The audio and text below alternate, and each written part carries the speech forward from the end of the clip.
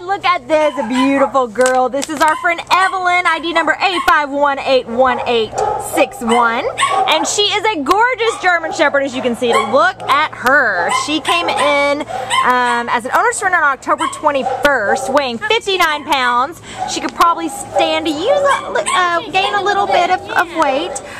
She is about 2 years old, so she's a very young gal, and she is pretty perfect at that. She's good on a leash. She is good around other dogs. She's curious and wants to explore. Look at her wagging tail. But as you can see, she loves human affection. She just really likes people and wants to just get hugs and be attentive to people. And she seems like she's a very smart girl. The shelter recommends an adult-only home.